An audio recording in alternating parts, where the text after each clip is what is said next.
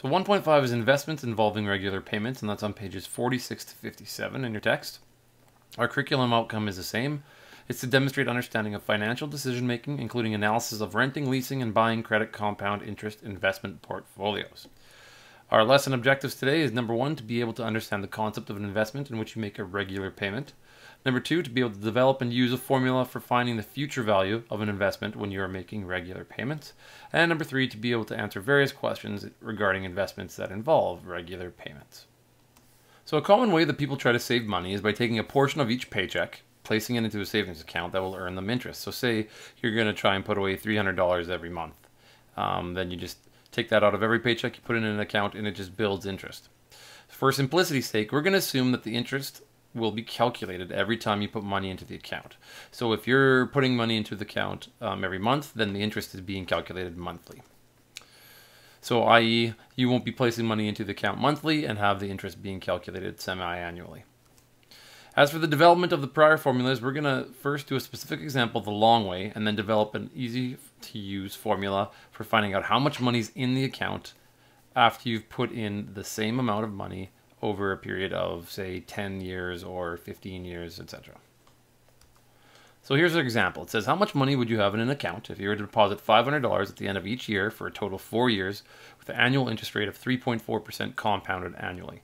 So if you did like a little number line, you're going to put in at time 0, you're not going to put in any money. At the end of the first year, you're going to put in $500. At the end of the second year, you're going to put in $500. At the end of the third year, you're going to put in $500. And at the end of the fourth year, you're going to put in $500. Now, each of these things is going to be multiplied by that interest rate. But this first 500 is going to be multiplied by the interest rate numerous times because it's in the account the most. And this last one isn't going to be multiplied by any interest rate because you're putting it in at the end of each year, which is the way banks do things. So our last one, even though it gets an interest rate of 3.4%, it doesn't get multiplied by 1.034. That's why the exponent here is 0. And so we just get $500. The time before that, this one right here, it's going to be in the bank and it's going to get 1.034 multiplied by it. So it actually ends up being $517. The one before that, that's one right here, it gets interest multiplied by it twice. So that makes it 500 times 1.034 squared. And we end up with $534.58. And the last one is going to get interest calculated 3 times. And so that ends up making you $552.75.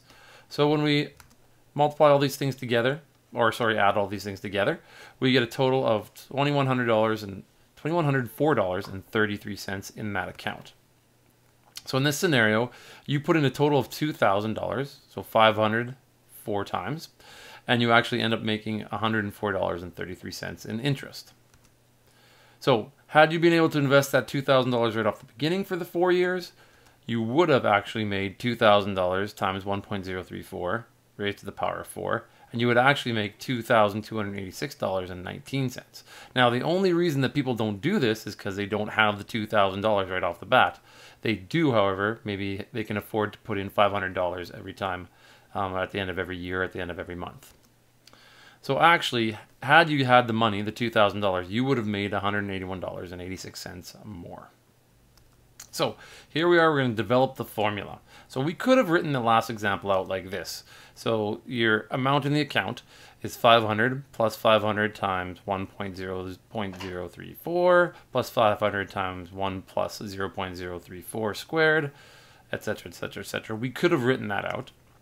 And so what we're going to do is create a formula, and we're going to start with this in mind. So we're going to be doing it for, it doesn't matter how many times the interest is calculated, so we're going to use all these variables instead.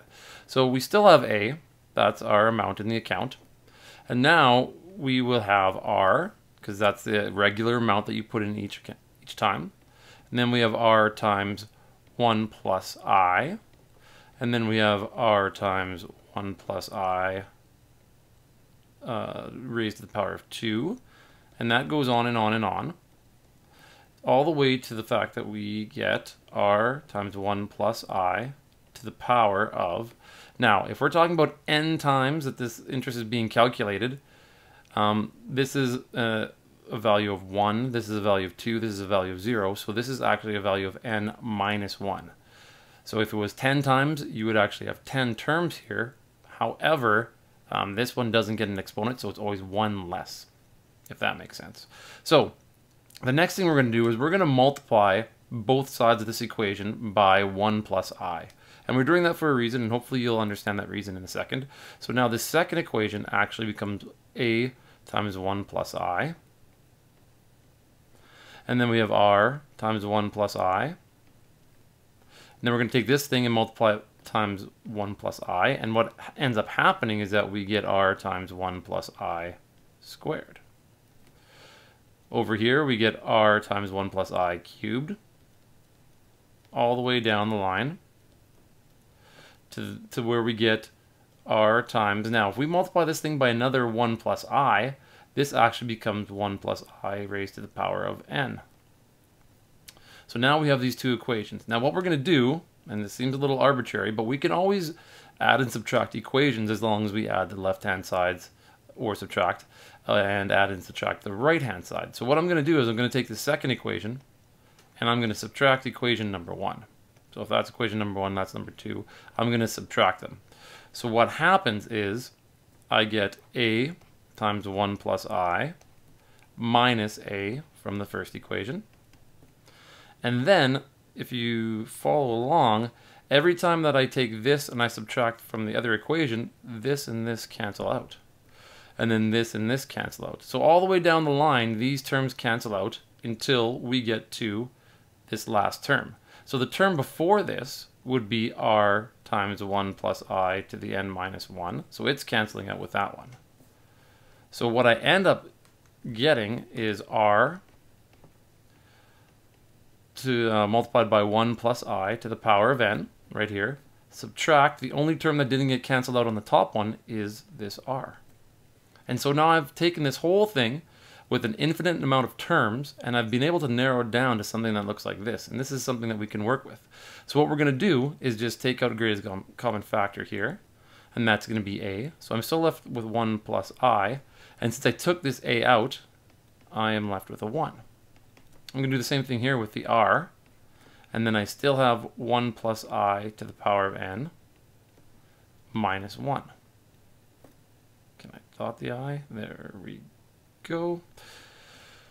And now 1 plus I minus 1 is just I, and over here I get r and 1 plus I to the power of n minus 1, and I can divide both sides by I, and I get our new formula, r times 1 plus I to the power of n minus 1, all divided by I. And this is a formula that will help us out a lot.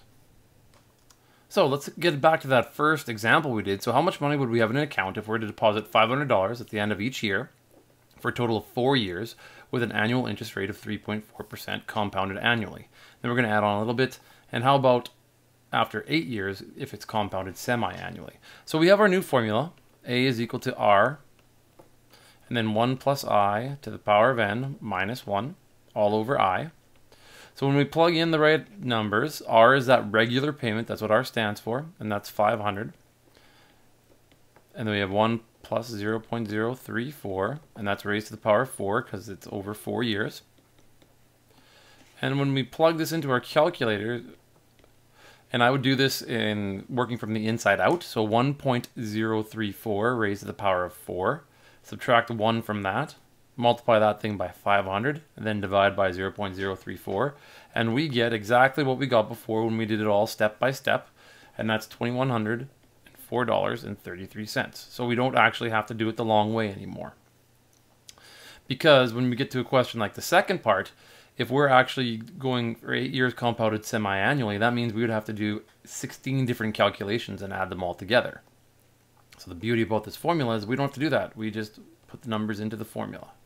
So we get 1 plus 0.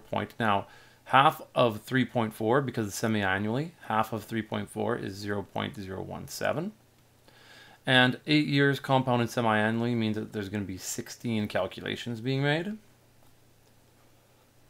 And that means we also have to remember to divide this I in the bottom. It also gets divided by 2, so that's 0.017. So in the end, when you use your calculator, figure that all out, you will get 91.05 and 58 cents. So here's our second and final example. It says Jamie wants to have $400,000 in her account in which to live off of after she retires in 25 years. She found a trust account that has an annual interest rate of 9.6% compounded semi-annually. How much money does she need to deposit each term in order to reach her goal of $400,000, and how much interest will she actually make this way? So again, our new formula.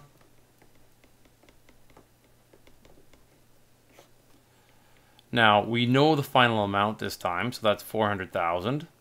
We are looking for the regular payment that she's going to need to make to get to that 400,000. So here we have 1 plus now. We've got 9.6% compounded semi-annually. So we take 9.6% divided by 2, and we get 4.8%, so that's 0.048. Semi-annually means that there's going to be calculated 50 times. So that's 1 plus 0.048 to the power of 50. And then we still have 0.048 here. Now what I'm going to do is just manipulate this thing. So I can just use my calculator in one step. So what I do is I'll multiply both sides by 0.048, and I'm going to divide both sides by this chunk here that's on the top. So I get 400,000. I'm going to multiply that by 0.048, and I'm going to divide by 1.048 raised to the 50th power minus 1. That's going to give me R. And when I do all that, I find that the regular payment is actually $2,037.20. So every half a year for the next 25 years, Jamie just needs to deposit $2,037.20, sorry, into her account. Now, it says how much interest will she make this way? Well, she's going to make 50 deposits of $2,037.20. Which means that she is going to deposit, over the course of 25 years, she's going to deposit $101,859.86. That means that the amount of money that's in the account is 400,000, so she makes an awful lot on interest. So 400,000 minus 101,859.86 leaves you with 2,981,40 and 14 cents. So $298,000 and $140, sorry, and 14 cents is how much money she makes just on interest, if you're lucky enough to find a 9.6% interest rate compounded semi-annually. So in summary, when someone makes a regular payment into an account, we can use the following formula that we developed, that A, the amount in the account is equal to your regular payment multiplied by 1 plus your interest rate to the power of n minus 1, all divided by your interest rate. So note, the only variable that you can't solve for in this equation is I, because I is in two places, one inside the brackets to raise to the power of n, and the other one underneath in the denominator. So don't attempt any questions from the assignment that ask you to actually find the interest rate. So your assignment is on pages 53 to 57. Good luck, and we'll see you in class.